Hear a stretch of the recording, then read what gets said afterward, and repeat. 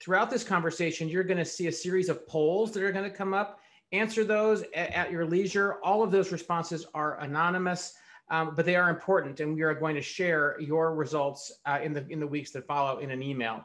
And as Hannah said, please do use the hashtag #calloutmisinfo on your Twitter so that we can keep the conversation going around the world.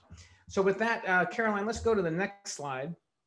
I'm going to briefly, as I said, touch on this research. I'm going to describe our approach, some trends that we're seeing, and some recommendations, 5 of each, 5 recommendations, 5 trends, and a couple of spotlight case studies that my colleague Caroline Logan is going to help us to understand. And then we're going to dive in with our expert panel. Next slide, please. We're going to have the pleasure of being joined by President Takehiko Nakao, the former president of the Asian Development Bank, Marian Salzman, Senior Vice President at Philip Morris International, and Tim Weninger, a great resource professor and researcher on this very topic. So we're excited to have all 3 of them, and we're going to get to them as soon as we can. Next slide, please. So in order to do the research that we're going to present today, we went out and did a very extensive literature review. We tried to read as much as we could on the topic, and then we went out and held a series of private consultative roundtables in various regions around the world. We had academics, we had think tank experts, we had people from industry, from civil society, from media, from government agencies, and other local country governments. In these roundtables, we held them in the United States, in Latin America, in Japan, in the EU, and in the UK, and in sub-Saharan Africa so far. We still have a couple more to go. We're going to do one for the ASEAN region and another one in the MENA region upcoming, and others may follow. But what you're going to see today is a quick highlight of some of the things that we've learned so far. So let's go to the next slide. So 5 trends. The first trend is that evolving technologies drive evolving definitions of misinformation and disinformation. And this has led to a decline in trust in experts and information. These new technologies, digital technologies, have created unfettered access to information, which on the whole has been a very positive thing for the world. But it also requires information users to distinguish between misinformation, which is an untruth, versus disinformation, a deliberately spread mistruth. Sometimes we can spread misinformation unwittingly, or sometimes we are, somebody or a bad actor can deliberately try to spread that information, that misinformation. And that's the distinction that we think is very important here, is to distinguish between misinformation, something that is untrue, and disinformation, something that is untrue that is deliberately spread. And what we've also seen is that through these digital technologies, we've enabled a greater level of transparency into what were previously closed processes like science and public policy making. And what that has caused is a dissonance in many of our minds, because what we thought were hard facts, things that aren't going to change, suddenly can change as new science comes to light or new evidence comes to light. Many of us lived through this when we went from an original finding that masks were not required in public during COVID-19, the early stages of COVID-19, to mask mandates. And this is because of new science coming to light and changes that resulted in public policy. But those kinds of changes leave some people wondering who they can trust as we make policy and do science live on TV in many cases. Let's go to the next slide. And I'll turn it to you, Caroline, to give us a quick case study on this topic. Great, thanks, Richard. So as you mentioned, greater transparency has a lot of benefits, but it also has a downside as people are seeing these issues like science and public policy that they thought were fixed, that they can evolve, and it really shakes their confidence. So malign actors took advantage of this transparency during COVID, especially as public health officials were changing their instructions, as Richard mentioned. Often they were flooding the space to cause confusion, and oftentimes you saw the same source providing the opposite message, which breeds a lot of distrust and leads individuals to view credible sources with skepticism. And as a result, they rely on new sources of information, which are not necessarily grounded in science. As Richard mentioned, mask wearing is a great example. In our Japanese roundtable, we heard participants emphasize that Japan had a shared cultural understanding of masks as a first line of defense in the spread of disease. Whereas in the US, mask wearing was quite politicized, causing confusion around the data and the science that supported their use. Back to you, Richard. Thanks, Caroline. Our second trend is that the acceleration of digital technologies also has spread the speed at which lies can spread. As I said before, more people have unfettered access to information, and that means that more people know more than ever before. This has unlocked a huge potential for improving lives, but at the same time, as Winston Churchill once said, a lie can go around the world before the truth has a chance to put its pants on.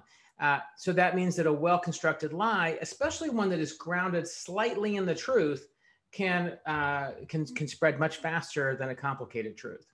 So access to digital technologies has made it easier and less costly to spread misinformation and disinformation. Next slide, please. Back to you, Caroline, for the case study. Great. Because many Africa-based media rely on global news networks for some of their coverage, we've seen a deficit in Afrocentric journalism, which leads to a lack of properly contextualized information. And this in turn leads to a misperception of risk. So what we found in our research and heard from participants in roundtables is that oftentimes Western and Eurocentric media have long covered Africa as a troubled continent, emphasizing its difficulties more than its opportunities. This has led many people, and especially businesses and investors, to overestimate the actual risk of living, working, and doing business in Africa. And this has really had a great impact on the market and subsequent economic development. Thanks, Caroline. The next trend, trend number 3, is that the digital world erases standards we are used to in the physical world. The standard for the limits of free speech was, for many people, established in Schenck versus the United States in 1919, a Supreme Court case. And Justice Oliver Wendell Holmes, at the time, in his opinion, established the idea of the shouting fire in a crowded theater determined the limit of free speech. The challenge with that limit and that definition in the digital world is that it is very much a definition grounded in the physical world. If all of the things in that statement, shouting fire in a crowded theater, are all physically and separately verifiable.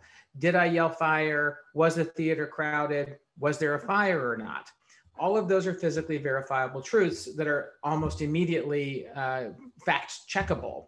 But in the digital world, that standard no longer applies because we're oftentimes dealing with facts or opinions that are difficult or impossible to verify in any kind of physical way, in any sort of immediate way.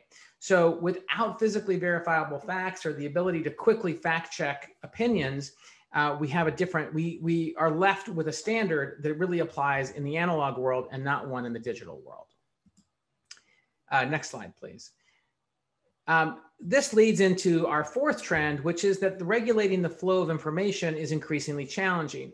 Our laws, regulations, and corporate policies are still built for that analog world. And it's taken decades of jurisprudence and policymaking and legislating and regulating to build up the rules that we use to govern speech and expression and communication in the physical world. Those are still lagging behind where we are with the pace and scale and sophistication of how these technologies are used today, both for good and for malign purposes. Next slide, please. And this is our last trend.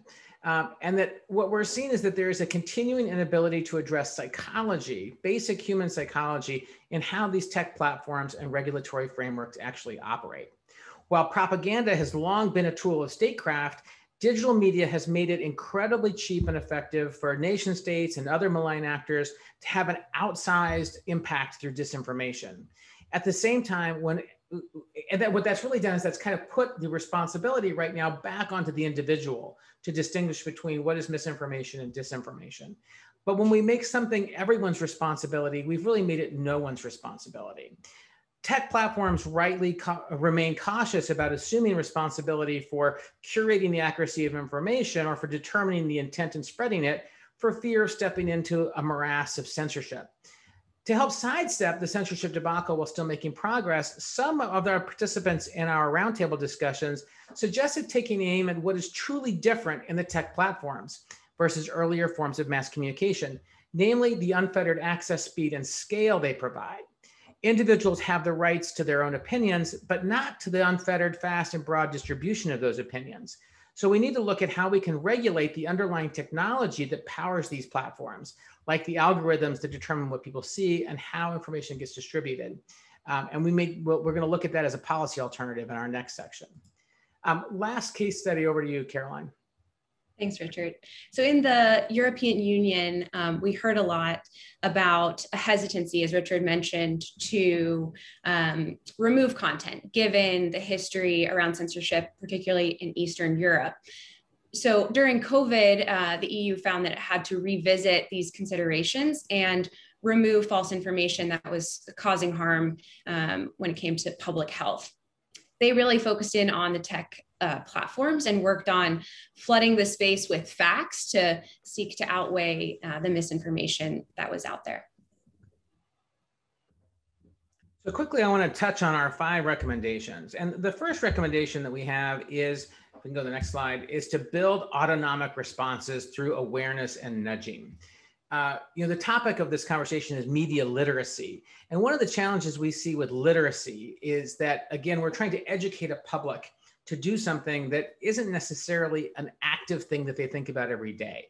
So what we need to do, is figure out how to utilize both the technology platforms and our basic psychological makeup to our advantage.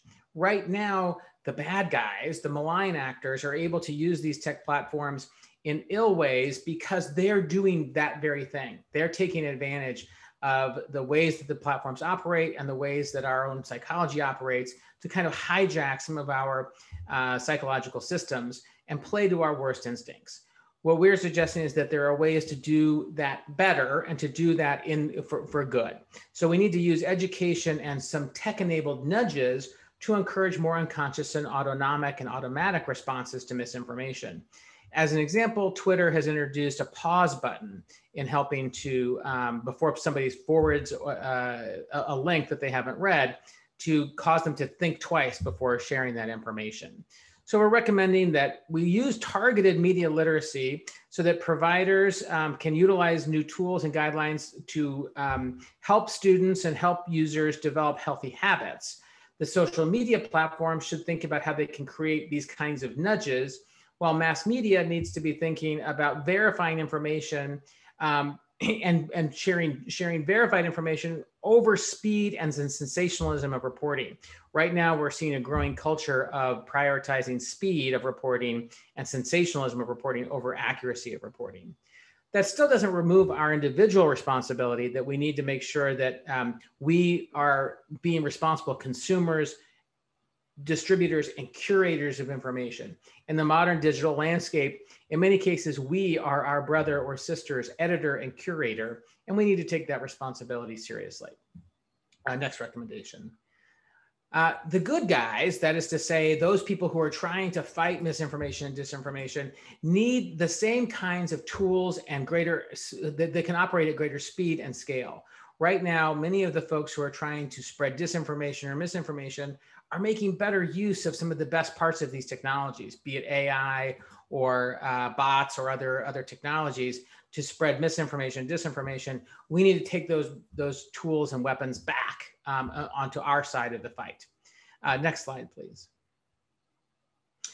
We also, as I mentioned earlier, we need to focus on what is truly different in these digital platforms, rather than trying to get into the debate over who is responsible for censoring or curating information.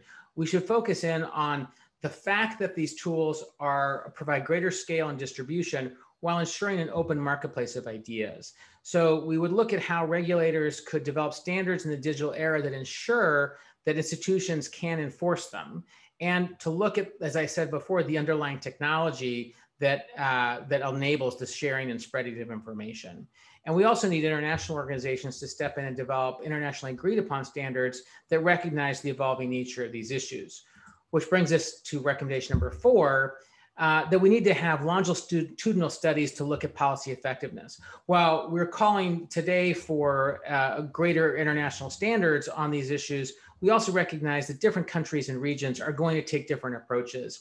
And so what we should have is as an academic and think tank backbone that is looking at which policies are actually more effective over time, and then adopt those into international standards. So if the EU wants to go one way, the US another, and Japan a third, that's fine, but let's study those different policy approaches and see what actually works.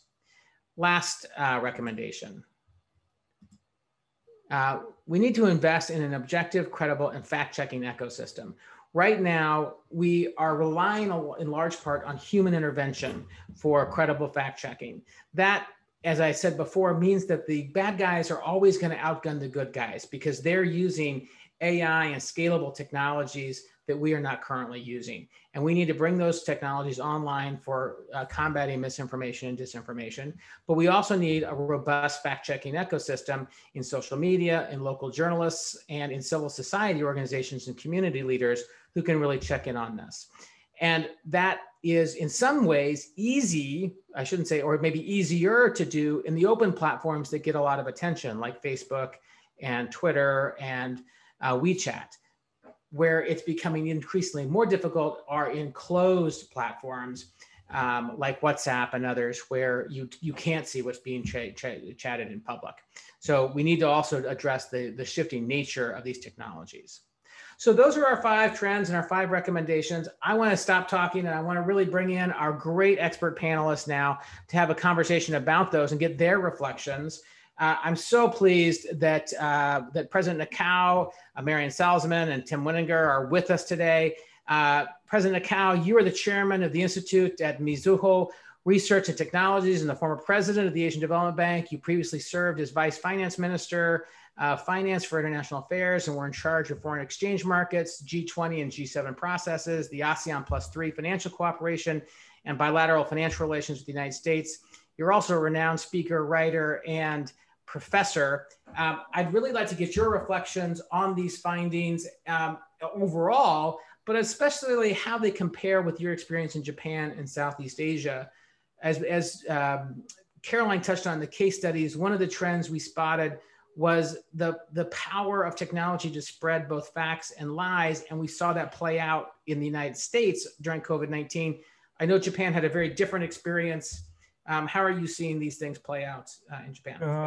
Thank you very much. I'm pleased to join this session because I'm so concerned about the impact of the technologies or social medias on our democracy, because we need freedom of speeches and media, but at the same time, we must be careful about damaging the privacy and also the insightful, thoughtful thinking over the instinctive, very speedy reactions of the people. So in that regard, I'm so interested in these discussions. And of course, untrue information damages the society by, for instance, untrue information about the medicine, for instance. And second, of course, it damages the privacy or even life of the people if certain framing of the exaggerations of characters causes attack on that actress or whoever. And it happened in Japan. One athlete made a suicide because of the attack,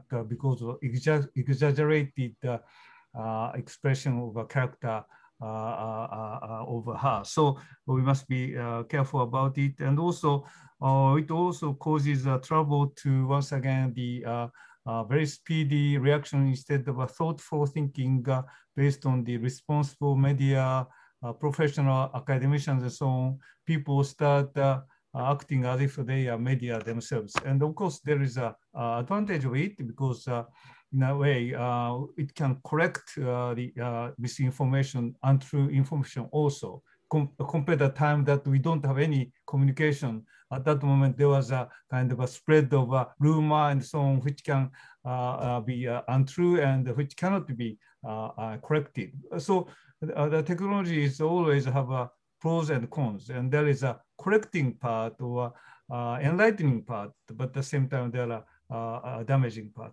And in case of Japan, I don't know much about Southeastern Asian countries' conditions in this respect, but as far as Japan is concerned, because the society is less divided in terms of income, education, jobs, and regions, ethnicities, and religion. So, and also Japanese people tend to have a more kind of moderate attitude toward anything. So in Japan, there is no such thing as an attack on the Congress or the idea that we don't need a mask. In case of Japan, I would say that the problem is more about there is less different opinions. So in the US, there is a very strong conservative, fiscal conservative, which doesn't like a deficit, which doesn't like expansion of fiscal policies. But in Japan, almost all people are happy to have a more expansion of fiscal policies because there is no seriously conservative factions in the society. So there are many ways to look at this, but I think this is a very important topic to discuss to maintain strength of a democracy, which is really important, the basis for market economy as well as social wellness. Yeah, thank you. Thank you, Mr. President. Yeah, so what I'm hearing from you is that we can look at these things, and they almost always cut two ways, where people can be spreaders of mistruth, but they can also be combaters of mistruth. We need these technologies to help us enlighten, but we also need to be careful of the downsides like cyberbullying and things like that that can spread that information. The difference between Japan and how perhaps the United States dealt with these issues is grounded in the fact that you're looking at a more homogeneous and more equal society, both in terms of income as well as education and other key factors. And the Japanese people are by nature moderate, but that also can also cut a different way because you have homogeneity can also mean sameness of opinion. And while that means perhaps more calm, but it also means less perhaps diversity, less innovation and other things like that. Thank you, sir. Marian Salzman, I want to bring you into this conversation. Marian, you are the Senior Vice President at Philip Morris International, where you lead the communications, helping PMI rid the world of cigarettes. You bring a lot to that really big reputation and communications challenge, having worked previously as CEO of Havas PR North America and global chair there. And you have a really strong track record of building and expanding markets and increasing revenue. But I want to bring this question to you because one of the findings in our research was that when we do science and make policy in public, it can undermine trust. And 50 years ago, scientists and doctors, some of them paid by the tobacco industry, told people tobacco was safe. Then a different group of scientists and doctors came in and said, well, man, no, it's not. And now we've got new science coming on saying, well, maybe that there are healthier or less risky alternatives that can help with abating smoking and abating the negative impacts of tobacco use. So I think people are left kind of wondering who to trust and how to trust. Similar to nuclear power and the oil and gas industry, you've got these new technologies with the potential to reduce risk and improve human health. But I think many people have a fixed image of Philip Morris International and of tobacco companies and that they shouldn't trust them. So how are you tackling that? Let me take a quick step back. First of all, thank you for allowing us this platform. Thank you for at least engaging in a civil and civilized dialogue, because that's really the first step in our reshaping our reputation, but more importantly, in putting ourselves out there, because I think as one of your recommendations calls out, the only way for credible science to be credibly challenged is to go into an open marketplace and let others fact check us. That's what we believe in when we put our documentation out there for the FDA and others to go through millions of pages of documentation, is to say, hang on, here's what we believe to be true, but you better check our work, or we expect you to check our work, or we know you're going to check our work, because the authorizations that come along with that fact checking are what take it from being our contention to, in fact, being closer to being fact-based and ultimately to being accepted as fact. I think when you look at what's happened during COVID in particular, we saw for the first time corporate science actually emerging as a viable category of science. I think if you think about what we all thought of big pharma, they were probably my twin, along with maybe big tech 2 years ago. And suddenly we've seen pharma science now today amongst the more respected, certainly amongst maybe more enlightened people. I know I certainly felt really, really good when the governor of Connecticut told me I was eligible for my Pfizer shot. I wanted to write a thank you letter to the governor, to the CEO of Pfizer, to the scientists that worked on it in Germany, et cetera, et cetera. And I think that what we have is an evolving ecosystem. There is plenty of reason to be skeptical. I encourage anyone to be skeptical of all corporate science, of all science, but that's what scientists do.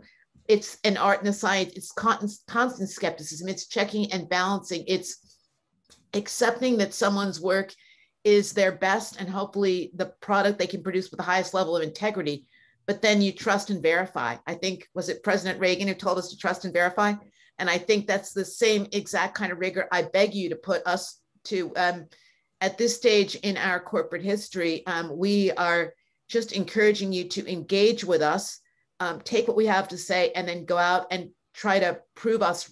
I'd encourage you to prove us right, not say prove us wrong, but come with us and prove us right. Nothing would make me happier than for you to come with a great deal of skepticism, but a smile on your face and saying, I don't expect you to be right. And 6, 9, 12, 18 months later say, wow, this is a great surprise. Philip Morris is telling me the truth. We've seen a lot more of that in recent years than you would expect because our commitment to science is profound. And I think it's also the commitment of a lot of modern age companies that recognize that we're living in an age of transparency. We are living in an age of forthrightness. We're also living in an age where we recognize that the world is a pretty miserable place and we all have got to strive to do better and be better and accomplish more. And the best way to do it is, and it's kind of tied up in a lot of your recommendations, Richard, it's about combating disinformation. It's about raising awareness.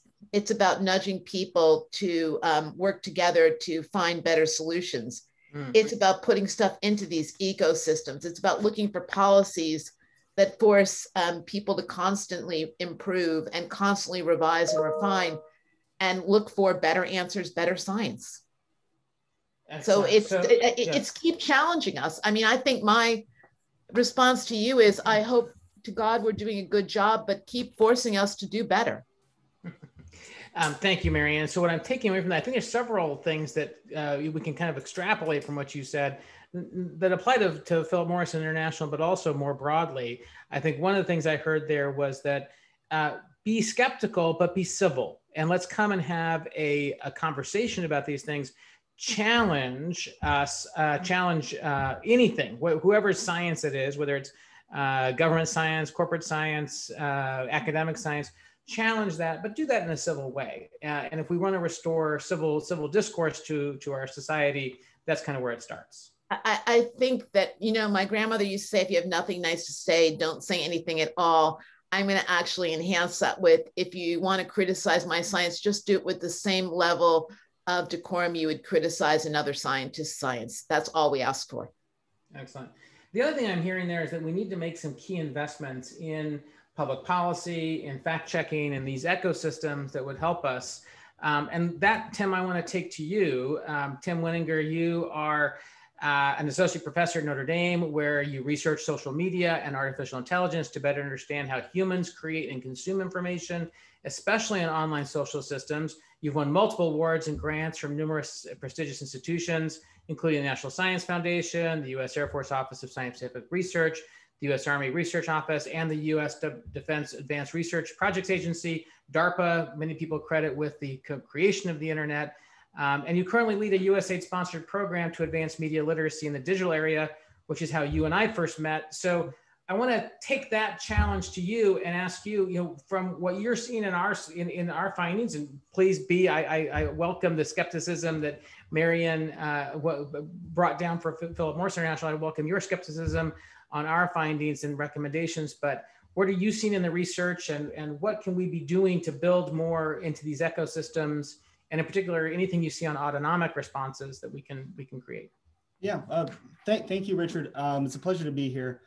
So first of all, I want to echo, or maybe not echo, but enhance something that was mentioned earlier about science. Science is not a set of facts. Science is a process of determining our best estimate of the truth and facts. And so science is a process. And I think people are starting to understand that more and more as science has played out in real time over the past 18 months.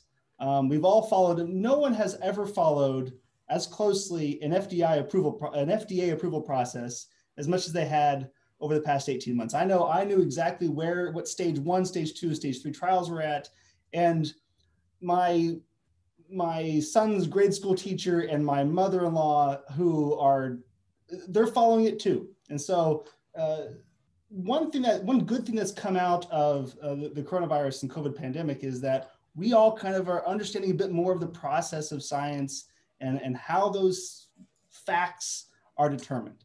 Now, to your point, so I am running a handful of different projects in the Asian Pacific, especially around the Indo-Pacific and Indonesia. We have two big things. One is a media literacy program that encourages people to, so the basic way it works is that we're putting up ads on social media platforms that encourage people to behave better. So you think in America, we have Smokey the Bear, right? Who would encourage you, he says, only you can prevent forest fires, right? In England, during World War II, there was the Keep Calm and Carry On campaign. You might see more recently is the click it or ticket seatbelt recommendations. We have the same kind of thing, but it's not, the alliteration is not in English, it's in Bahasa Indonesian, that is, translates roughly to think before you share, or recognize your reaction, or if the headline is a question, the answer is no. Different kind of catchy catchphrases that people can see and then maybe reflect upon their social media behavior. One of the big things, your question about what are we seeing? One of the research that we're finding, so I've actually been working with Facebook and Twitter a few years ago. And our research on user behavior we find that 75% of people on Twitter and Reddit, they share a news article before they read it. And it's like 95% on Facebook. So they see a headline, see a picture, and share it. That link stays blue. No one clicks on it. They don't even read the comments. They just see that, agree with it, and share it. And then we wonder why fake news spreads so much. Well, it's because we are the editors, as you said, Richard, we are the editors of our friends' news feeds. And so we have a responsibility that we have to keep in mind. Now, one final thing before I hand it back is that one thing that we're seeing a lot, especially in the last year or two, are memes, imagery, not news stories, not headlines, but pictures. And a lot of information, especially a lot of kind of deep psychological information, and habits and behaviors are shared in imagery. And I'm not talking about deep fakes. I don't think deep fakes are that big of a deal. Maybe in the future they will be, but I haven't really seen, where are all the deep fakes? They're not really around right now. What we see instead are shallow fakes, images that are cropped or memes that have text imposed upon them. And they drive a lot of behavior.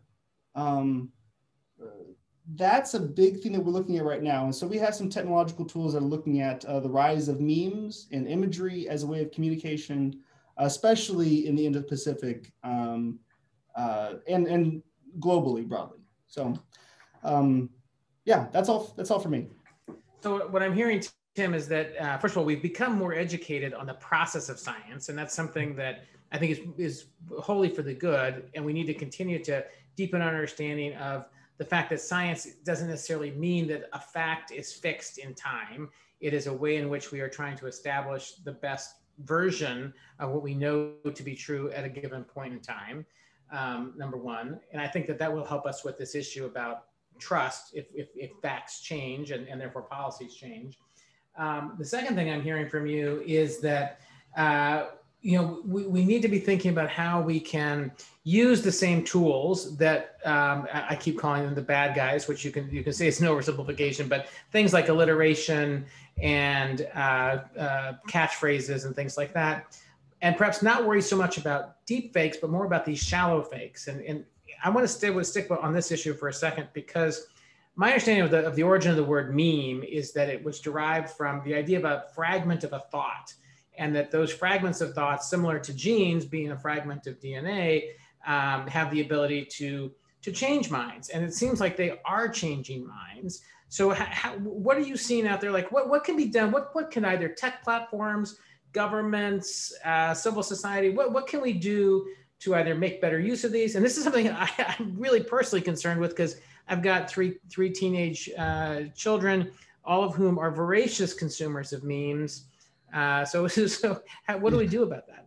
Yeah, that's a great question. What can be done about social media in general and memes more specifically? That's tough. And one thing that we can do is we actually have, so I run an artificial intelligence lab here at Notre Dame, and we are looking at,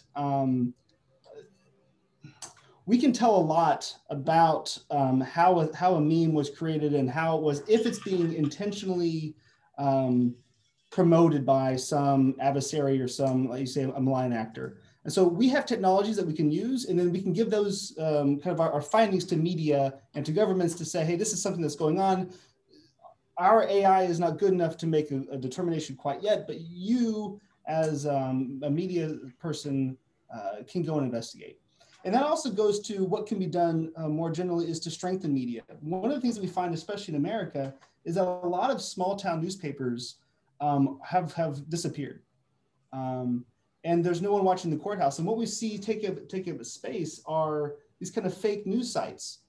So if we just, for example, I live in South Bend, Indiana. There's a small town outside of South Bend called Elkhart, town of about 30,000 people. No media, no news media, no newspaper. But there are currently a handful of different fake news sites that are ABC Channel 15 Elkhart.com. And most of the news stories on that are true. They're from Reuters or the AP, but the headline is something fake. It's a meme. The most recent one I saw was encouraging vigilante justice.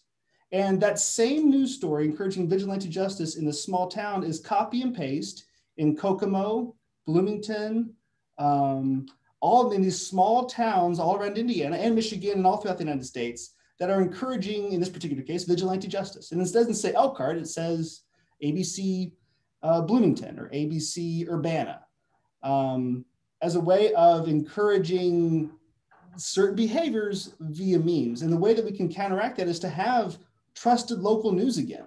That's something that's gone away. I don't have the policy to how to do that.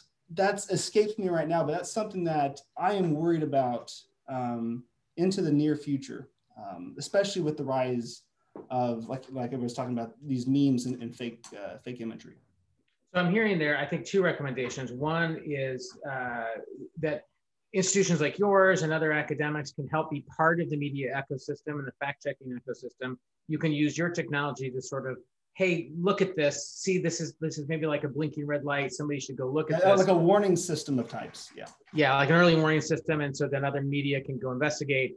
But then we also need to reinforce and strengthen our local media. And particularly, we're seeing this growing trend of fake news masquerading as real local news. And then the kind of the ingeniousness of it is that there is no local news to call it out, right? Because it's gone now. So right. You have to kind of respect the brilliance of it. As much as you hate it, you have to respect it. It's a good move. President Nakao, your thoughts here. I know a couple of different topics there you might want to take on. One is the role of local media. I'm also interested in your thoughts on financial media. If I think of financial markets as a measure of sentiment, how do you see misinformation and disinformation playing out in financial media? You're on mute, sir. So before answering to your questions, I want to add several more troubles or damages from the misinformation. It's not just a misinformation or disinformation, but it's a stereotype or cliche type ideas or the biased ideas. So about a certain, ethnic group or whatever. So it's not just misinformation and disinformation, which is harmful. Exaggerated ways of depicting certain characters. So regarding, and also if there are too many kind of flaming or difficult issues coming from this, it in a sense causes trouble by making people speak just the correct things without saying what they really believe or scientific things. So they try to, in a sense, accommodate the feeling of social media before they speak what they really believe So that is another issue. So in the end, we lose the right of expression as well as the right of knowing real things by these things. So, and what is a remedy? And I think, of course, certain penalties needed, like libel or the defamations, especially about individuals, attack on individuals on the groundless way or exaggerated way. And how about the untrue facts regarding medicine or whatever? And I think it is, I'm really cautious about the state control of information in that regard, except attacking individuals, because in the human history, we have had a very bad experiences of state control, including in militaristic Japan in 1930s. So they enacted the law of a kind of social order together with the suffrage of male in 1925 to keep a society more stable. But that is now leading to the controlling of informations, repressions of the different opinions, and even concocting the misinformation by the authorities themselves, including the situations of a war affair with the United States, for instance. So it is really damaging to have a state control. So we need to address these issues more from private sectors, NPOs, academicians, and so on. So I think now the government of Japan promotes a private sector-led approach to this disinformation, including fact-check operators or AI to monitor the website to check the untrue or the exaggerated ideas, exaggerated attack on the peoples and so on. So we need such policies or the measures, but I'm really against the idea of a very strong state control. So we don't need state, you're opposed to the idea of state control, but we do need a stronger set of tools out there to help spotlight these issues. And we need legal frameworks that recognize libel and other risks or downsides to spreading misinformation and impose penalties on individuals when they do that. Yeah, especially regarding the peoples. I mean, right. Attack on the people. Yeah, because it really is damaging to the individuals. And how are you seeing misinformation? Do you see misinformation playing out differently in financial markets or in financial media? Well, yeah, of course, the misinformation, I'm sorry, that already manipulations or using a rumor to manipulate the market is a penalized. And also, of course, the insider trade and other misuse of information is already illegal in the security kind of market. So there are a lot of discussions about what is wrong and what is not, and there are too many kind of the new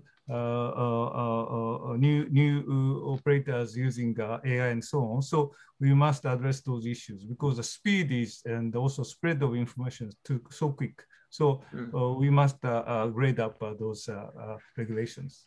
Richard, can I ask a quick question? You said that, and I understand that, for example, in the United States, that you are not allowed to use rumor to move financial markets. How often is that actually enforced? I don't know, because it's very difficult to tell who started rumor and what is wrong information. Of course, it is also related to the freedom of expression, freedom of speech, opinions.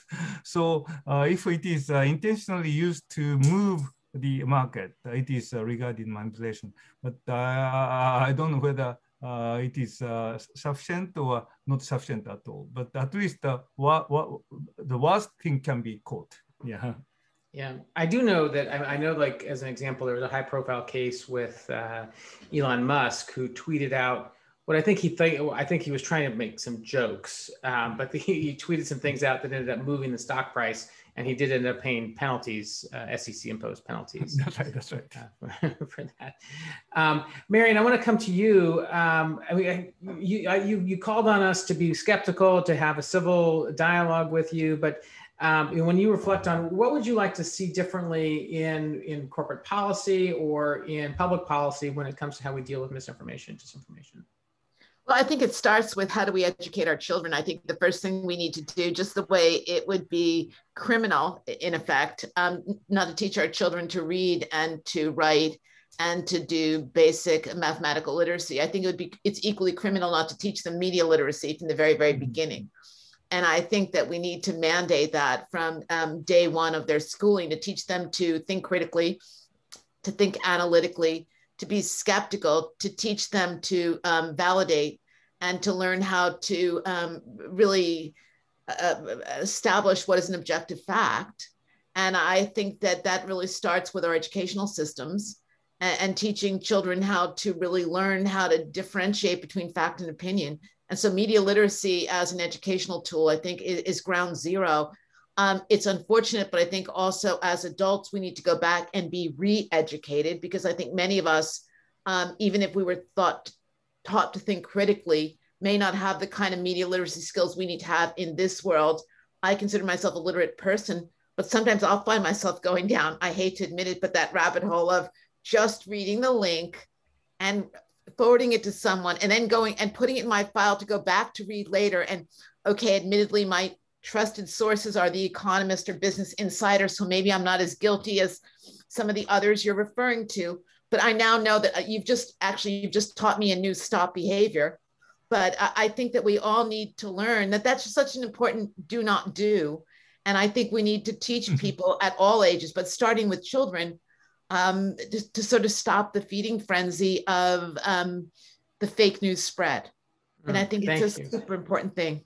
Yeah, no, thank you, Marian. I do want to, again, come back to our audience. We've got about 8 minutes left. I want to encourage you to be using our hashtag of #calloutmisinfo. If you have questions, we've gotten a couple, please put some Q&A put your questions into the Q&A function, and we'll get to as many of those as we can. But Tim, I want to come back to you. Marian raised the issue of media literacy. And I know you've been studying this and looking at different programs in the Indo-Pacific. What are you seeing that's working, and what might be brought to scale? Yeah, so that's a great question. A few things. So Marian raised kind of two points, and one is the in schools media literacy. So there are many programs that are aimed at school-age children and high school children about. But I have to say, and those are needed and useful. But I would say that most of the high school and junior children understand the ecosystem much better than their parents do. And so I'm not, the kids will be all right. I worry about people my age and older who didn't grow up with an understanding of this. And also there's a huge opportunity in the fact that in the past maybe 3 or 4, and then going into the next 3 or 4 years, a large proportion of the global population will come online. And when they do come online, they're going to start seeing headlines and news and opinions, and they're out of school now. They're my age. And when they go to Facebook or Reddit or Twitter or WhatsApp, what are they going to see? And are they equipped to understand how news is spread, to understand that not everything is true, to understand that this image can be manipulated? And so I think media literacy is important for school-age children, but it's more important for new digital arrivals. So those folks who are out of school, my age and older, who are just now getting the internet or kind of grokking what is this social media and how can they use it effectively. And so what is working? Games are actually working. We have a game, if you go to, in Indonesia, it's literata.ad. There's a game that you can play that will teach you, it's kind of like a simulated WhatsApp group that you can go, and then it's encouraging you or showing you how to politely and effectively combat misinformation within your friend groups. And so there's different options about ways you can respond when someone says something that's, forgive me, BS, right? How to call it out. And those types of kind of fun, interesting games that are interactive and engaging have shown to be really, really effective and useful. And it's just a matter of getting people to go to them and understand kind of the ecosystem. And it's especially useful, like I said, for those who are no longer in school, who are just now coming online. What's the name of the game again? Well, it's in Bahasa, Indonesian, so it's called Literata. But we will shortly have, there's another one that's in England called Harmony Square. So that's what in English it's called Harmony Square. I'm not responsible for Harmony Square, but it's the same kind of, it's teaching you the way in a fun and interactive game, the way that disinformation spreads and what you can do to combat it. Gotcha. So what I'm hearing there is that, well, I think one of the big challenges we have is that there's a group of people, both in the United States and abroad, who think of the internet as Facebook. That is their extent of it. And I know Marian called for media literacy in our schools. I'm hearing you call for media literacy in our nursing homes, perhaps for the older group who need more education on how these things actually work, and some gamification is always helpful. We've got about 3 minutes left, and one of the questions that's come through and that I want to pose to each of you is that this is a really complex challenge, and it can feel very overwhelming for us as individuals. But if I'm sitting in the audience right now, what can I do? What could I do differently? What public policy could I advocate for? Or is there some behavior that I could change personally that would help with combating misinformation, disinformation? And Marian, I'm going to come to you first on that. I think start to go back to the plain old analog way of look for source materials. I can't begin to tell you how valuable source materials are, whether it's source materials that companies like ours put on file for people to use to verify or something else, but source materials are a really, I think, a great place to start. So I'm going to go back to what you said in your opening: trust but verify and look for source materials. Yep. Love it. President Nakao, your thoughts? Yeah, today we are not just receivers of information, but we are also producers and spreaders of information, and we should act as a responsible actor by knowing that we are responsible for those things. And also, I want to add that the platform companies should be regulated in terms of taxations, data, and of course, the informations and the financing kind of gains they get. So two monopolistic powers, two strong powers in the society. So even if their intention is not bad, and also it has a lot of service freely, but I think if everything is more controlled by those, platform companies, it is eventually has a negative impact. But regarding individuals, we must act as a responsible spreader or information producer. So be a responsible producer and spreader of information. Take your responsibility as our brother or sister's editor and curator seriously, and advocate for public policies that regulate tech platforms and avoid the negative monopolistic behaviors that can result. Thank you, Mr. President. Tim, I'm going to give you the final word here. Individual behavior change. Yeah, I want to echo the previous presenters. The biggest thing is to realize that you are the editor of your friend's newsfeed. That's a responsibility that we all have and we have to take seriously. And the second is to realize and recognize and then teach other people that people are trying to dupe you. They're trying to get you to behave in ways that are contrary to your own interests. People are trying to trick you, and to just be on the lookout for that kind of thing, and don't be duped. Don't be a victim to fake news. So. So be aware, be responsible, and be skeptical, while also, I think, I'll add into there being civil as you do that. So thank you all. Thank you, President Nakao. Thank you, Professor Weninger. Thank you, Marian Salzman. This has been a fantastic conversation. So grateful for your insights, and I'm so grateful to Concordia and Concordia Live for making this all possible, and for Philip Morris International for sponsoring. So thank you all so much for today's conversation. And please do continue to share your thoughts online using the hashtag #CalloutMisinfo. And with that, I'll close today's session. Thank you so much. Thank you. Thank you. Thank you.